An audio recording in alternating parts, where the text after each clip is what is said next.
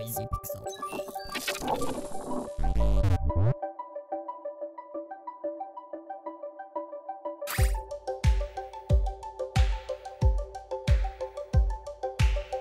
Back in the 1980s, Japanese developer Data East clearly had a passion for burgers, as they decided to create a game focused on a chef's ultimate battle to make these delicious sandwiches. The 1982 arcade game, BurgerTime, was that game, and now it's back and better than ever thanks to a remake from developer Gmode.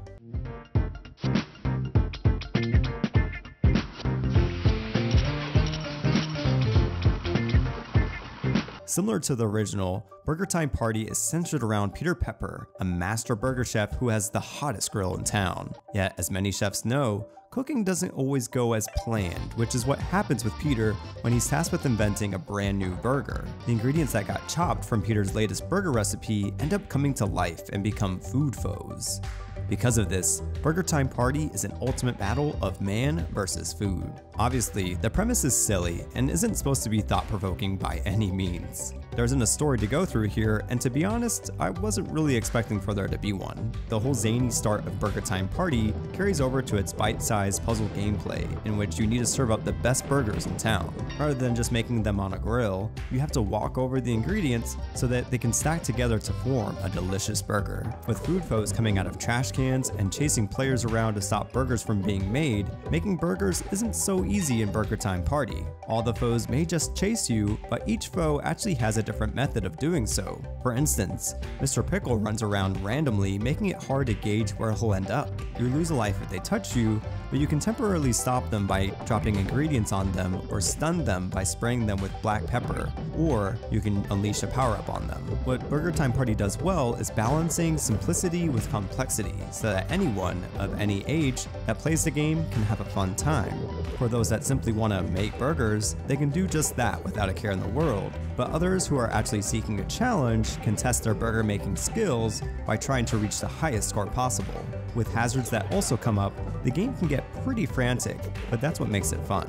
Alongside the single player mode offerings, there are also local multiplayer modes in BurgerTime Party that make it a party game for you and your fellow burger loving buds to play. My friends and I happen to enjoy the main burger mode the most, since it was far more hectic, all around challenging, and had various power-ups right from the start. In the mode, it was a matter of everyone I was playing with to be on the same page, or else we'd fail in our burger making mission.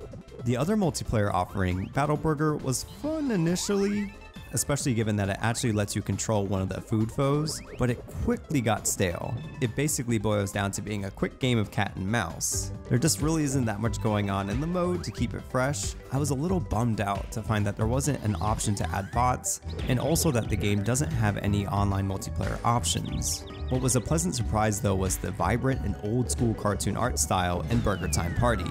It fits the game well, and the upbeat soundtrack further captures the whole retro cartoon vibe of the game.